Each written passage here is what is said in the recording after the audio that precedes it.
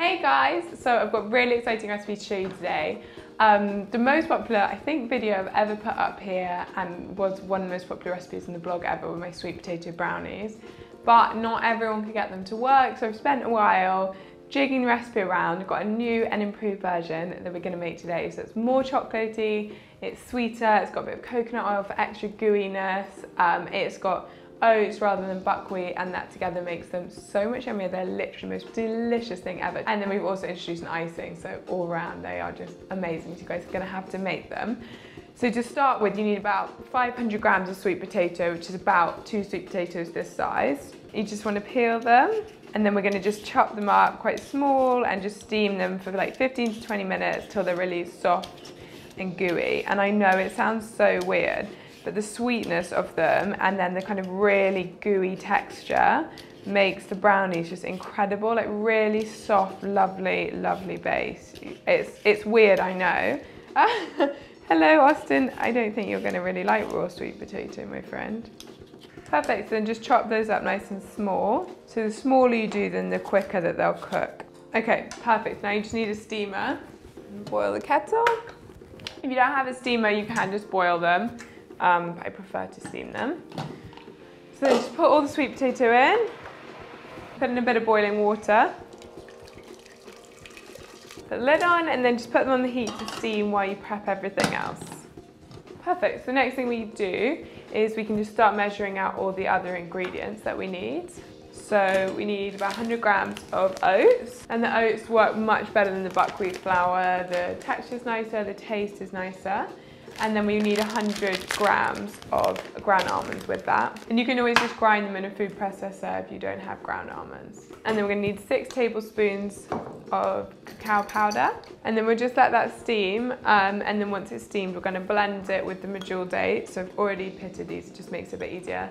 Medjool dates are just softer, squidgier, sweeter than normal dates. But if you only have normal dates, no problem to use those.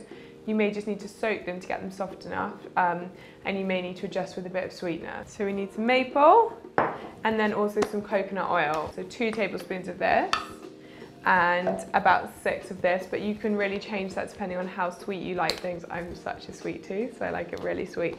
Cool, so once these are basically steamed, you just want to turn your oven on to about 180 degrees-ish on a fan, and then we can take these off.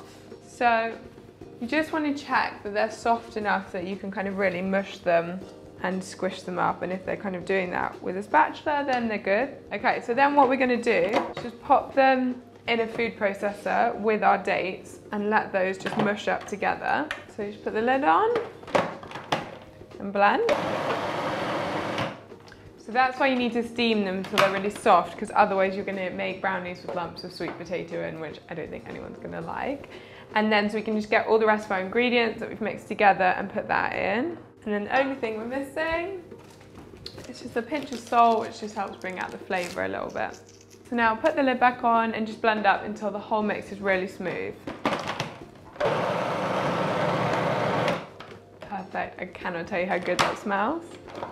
So you can see it's like really gooey, thick, chocolatey. So now we just need a baking tray, and either use a bit of parchment baking paper or just grease it down. I like doing it with coconut oil. Perfect. So now just scoop the mixture in. Then just make sure you smooth it down so the mix is even. So there we go. So we just need to pop this in the oven, and then once it comes out of the oven, we'll let it cool and we'll make the icing. Perfect, so the kitchen is smelling delicious, the brownies are cooked. So I'm gonna take them out, here we go, and I'm just gonna let this cool, and then while that cools, we're gonna make the icing. So the icing's really simple, and you don't have to have it, but it does make it so much yummier. And it's cacao, which I've refilled because I finished it last time, coconut oil, maple, and then if you are allergic to nuts, you could just use double the amount of oats in the actual brownies rather than ground almonds, and tahini or pumpkin seed butter, or just skip it when it comes to the almond butter. So it's quite easy to swap. So we just need a pan.